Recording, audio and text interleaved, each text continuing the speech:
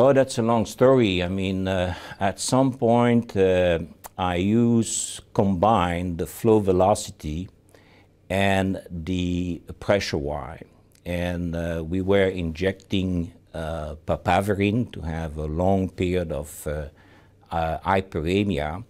And then we were doing PV loop, pressure velocity loop. And to see these extreme dynamic of the two signals over time, proximal to the lesion and distal to the lesion, that has nothing to do with the clinical practice, but that really gave me the impression that we were dealing with something which is very precise, accurate, and physiological. And that was, for me, the high opener.